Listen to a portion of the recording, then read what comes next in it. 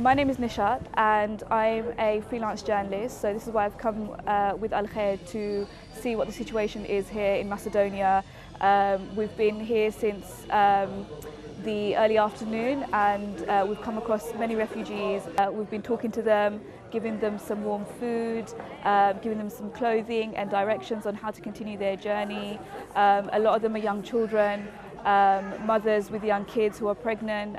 It's quite a difficult scene to see, but we're trying to make their journey as easy as we possibly can. It's one thing when you're sitting at home and looking at the images of refugees on your news screens and in newspapers, but it's a completely different feeling when you're here actually where the refugees are and to see what they're going through and to see how difficult their journey has been.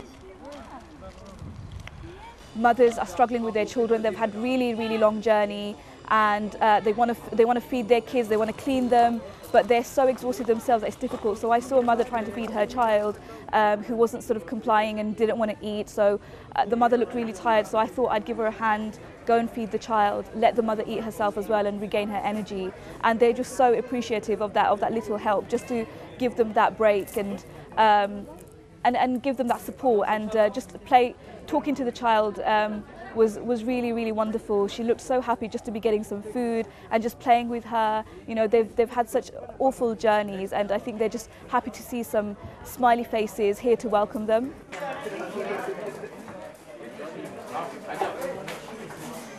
Al-Khair are doing an absolutely fantastic job with the work on the ground.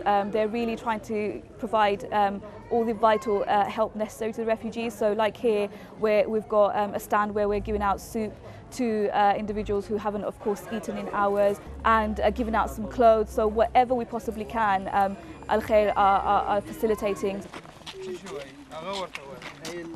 So the work of Al-Khair is extremely vital and it's very important for people to keep donating and support the work of Al-Khair as much as they possibly can, spread the word as much as you can.